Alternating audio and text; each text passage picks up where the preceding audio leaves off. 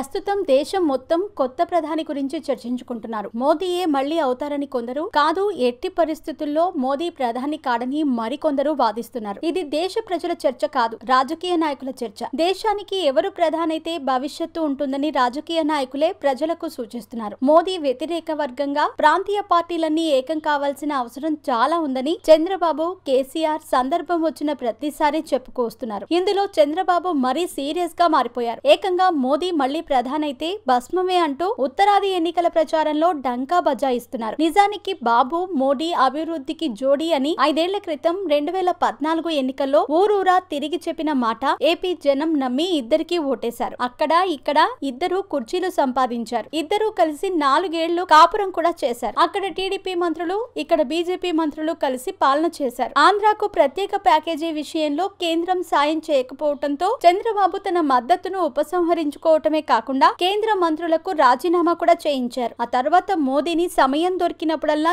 ఏదో ఒక రకంగా కామెంట్స్ చేస్తూనే ఉన్నారు చంద్రబాబు. ఇంకా చెప్పాలంటే అటువైపు మోదీ కూడా చంద్రబాబు గురించి బాహాటంగానే విమర్శిస్తున్నారు. ఇలా మాటల యుద్ధం తారాస్థాయికి చేరుకుని ఇద్దరు భీకరమైన పోరాటం చేస్తూ శత్రువులైపోయారు. ఇప్పుడు మోడీ ఓడిపోవాలని చంద్రబాబు మనసారా కోరుకుంటున్నారు. మరోవైపు బాబు ఏపీలో మాజీ అయిపోవాలని మోడీ మొక్కుకుంటున్నారు. బాబుకు పని లేక దేశమంతా తిరుగుతున్నారని మోడీ తాజాగా హాట్ కామెంట్స్ చేశారు. ఏపీలో టీడీపీ ఓడిపోతుందని తెలిసి దిక్కుతోచక బాబు దేశాలు పట్టారని మోడీ సెటైర్లు వేశారు. బాబులో ఓటమి భయం కనిపిస్తోందని కూడా ఆయన అన్నారు. ఇక చంద్రబాబు నిన్నటికి నిన్న పార్టీ నాయకులతో మాట్లాడుతూ మోడీ ముఖంలో ఓటమి కళ కనిపిస్తోందని ఎద్దేవా చేశారు. మోడీ ఖచ్చితంగా ఓడిపోతారని జోస్యం చెప్పారు. తాను 5 ఏళ్ల పాటు దేశానికి చేసింది చెప్పుకునేందుకు ఏమీ లేకనే మోడీ వ్యక్తిగత విమర్శలకు దిగుతున్నారని బాబు ఎండగట్టారు. ఎన్నికల ఫలితాలకు ఇంకా చాలా సమయం ఉన్నా వీళ్ళిద్దరూ ఇలా విమర్శించుకోవటం అందరినీ విస్మయానికి గురిచేస్తోంది. మోదీ చంద్రబాబును టార్గెట్ చేయటం వల్ల ఎలాంటి ఉపయోగాలున్నాయో తెలీదు. చంద్రబాబు మోడీని టార్గెట్ చేయటం వల్ల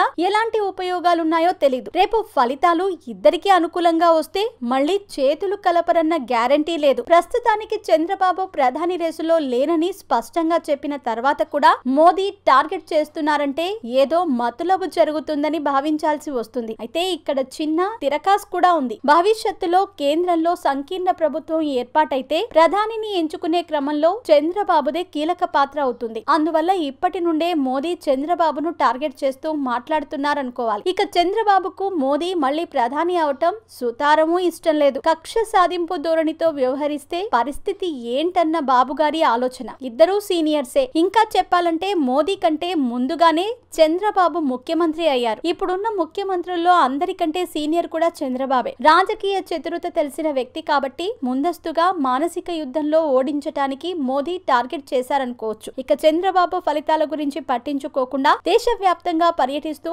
జాతీయ స్థాయి తనదైన ముద్ర వేస్తున్నారు. ఒక రకంగా చెప్పాలంటే జాతీయ రాజకీయాలపై ఆసక్తిని కనబరుస్తున్నారు. బాబు మోదీ మధ్య యుద్ధం గెలుపోటముల సంగతి కంటే వ్యక్తిగత కోపతాపాలే ఎక్కువగా కనిపిస్తున్నాయి. సర్వేలు, లెక్క పత్రాలు ఏవి ఎన్ని చెప్పినా ప్రజలు ఎవరికి ఓటు వేశారన్న ఫలితాలు వచ్చేంత వరకు ఎవరికీ తెలియదు. నాయకులు ఎన్ని రకాలుగా తమ తమ ప్రణాళికలు వేసుకుని సిద్ధంగా ఉన్నా జనం తీర్పు పైన ఆధారపడి ఉంటుంది. బాబునా మోదీనా తెలియాలంటే మే 23 వరకు వేచి చూడాల్సిందే.